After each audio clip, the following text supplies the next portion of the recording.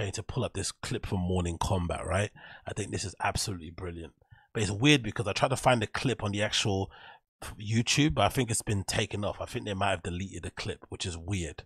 So I've taken this clip from the Fighting Kids subreddit, but I think the actual original clip where it's been taken from might have been deleted from the live stream, which is bizarre to say the least, right? Really, really bizarre. But let's see if this is true.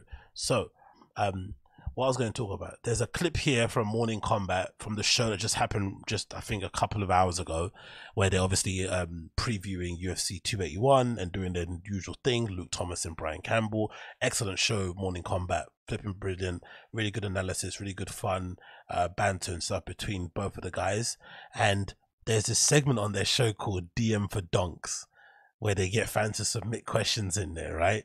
And can you guess what subreddit this guy that DM'd that sent in a submission on flipping DM for Dunks and Morning Combat is from? Can you guess what subreddit it's from?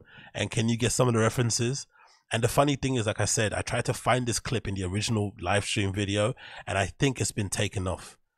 I think so. And also why I think so, because when you do a live stream, I don't know if you know, if you do a live stream on YouTube, and obviously I got the chat running, if you edit the video in any way, the live chat replay won't be available. Either that or you turn it off, obviously, if you don't want the live chat replay. But usually people have the live chat replay there so you can watch it, you know, on demand, as DSP would say, after the fact, and scan through the chat if you want to. But when I checked the chat next to this video, it wasn't available. So I think it's been edited out. I think Luke might have, you know, made an executive decision to, you know, he knows where his bread's buttered. He knows that Brendan kind of helped him get this Showtime gig, so he doesn't want to, you know, piss off the boss, the kind of boss. So, but this is funny. And guess where this flipping caller is from? What subreddit community he might be representing? This is flipping brilliant. And Two Changs is our final entry into this, Luke. Let's hear from him. What? No, he can't park his truck over there. We've told him that multiple times. He's too blockbuster. Are you doing bits and skits? How's it going, CEO? Luke, how you doing? Just wanted to ask, you know, DMs from Donks.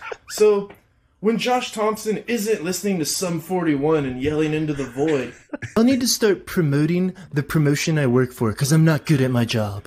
You know, does he have a point? Is it y'all's fault you're not promoting Bellator better? Also, do you think PFL in their smart cage, because it is pretty impressive? I suggest deafness is always a good approach to law enforcement officers. You shut up. That cage is so fucking smart, bro! Has overtaken Bellator as the #2 MMA promotion in America. Cheers! Wow, there was some inside baseball going on there. Yeah. Wow.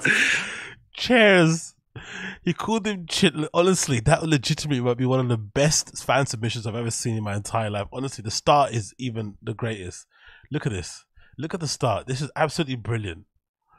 What? No, he can't park his truck over there. We've told him that multiple times. He's too blockbuster. Are you doing bits and skits? How's it going, CEO? Luke, how you doing? He called him Luke.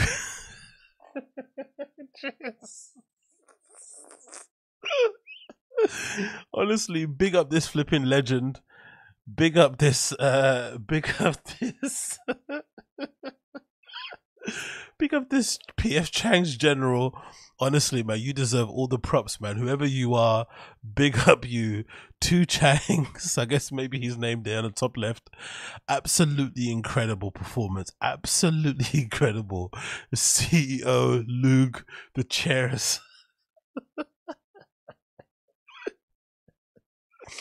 Honestly, man, absolutely brilliant. But yeah, I thought I'd end it on that because I thought that was absolutely brilliant, and maybe was another reminder as to why we maybe have to share the CEO responsibilities between Ariel Helwani and Brian Campbell, because they're both absolutely relentless, they're absolutely brilliant at what they do, and they keep the fire burning, they keep the pressure consistent, and they just have some fun, man. It's not even that serious, really. It's obviously nice and funny to laugh at these people, but in general, it is just a bit of fun. They're meant to be professional comics. They should be able to laugh at themselves and be a little bit self-deprecating and whatnot. But you know, when it comes, especially comes to someone like Brendan, he's extremely thin-skinned, so that's not going to be a possibility.